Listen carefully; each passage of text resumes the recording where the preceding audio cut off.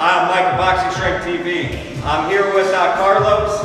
We're just doing a second set of this plate workout I just made up. I'll just kind of talk you through it as he's doing it, so let's go. All right, so the first thing Carlos is doing, he's just walking forward with farmer's walks with the plates. This is really working forearm strength, grip strength, which is good for punching power, wrist control for, MMA, obviously the grappling department. So then he's gonna go there, and then he's gonna hold for as long as he can. He's kind of, I don't know how long it's gonna be because he did one hell of a workout before this. We've been training him almost 2 hours, so he's gonna hold as long as he can. Good job. And now he's gonna go to walking lunges, okay? So walking lunges is good. It's just really good, in my opinion, for muscular imbalances. You see how he's got the plate high? When he has the plate high like that, that's really strengthening his core too. It's an ab workout for sure, okay? But I mean, it's hitting his quads, his glutes, a little of his hamstrings, his arms, his shoulders. I mean, this is full body, okay? And that's just a lunge. He's just lunging forward, and then he's gonna come back. Right there. I mean, this is tough, guys. This is a good workout. We're just doing it at the end of practice. It's Friday, we got the weekend off, and yeah. Carlos fighting in January, so yeah, watch out for him.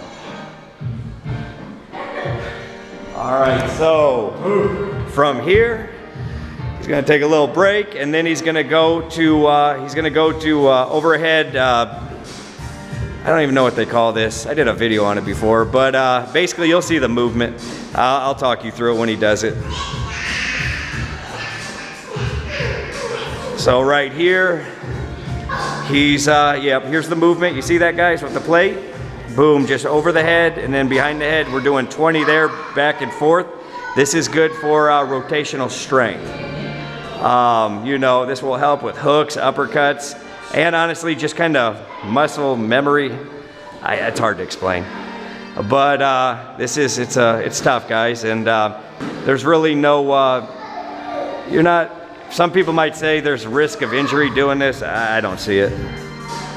People get injured in other ways, lifting weights, but not here. It's just back and forth.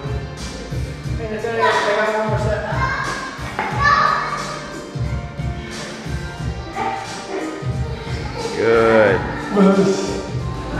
So from here, he did that, and he's taking a little break. Now he's going to rows, doing 20. Rows, right, he's working on here, biceps, triceps, and upper back. More upper back and biceps, I'm thinking.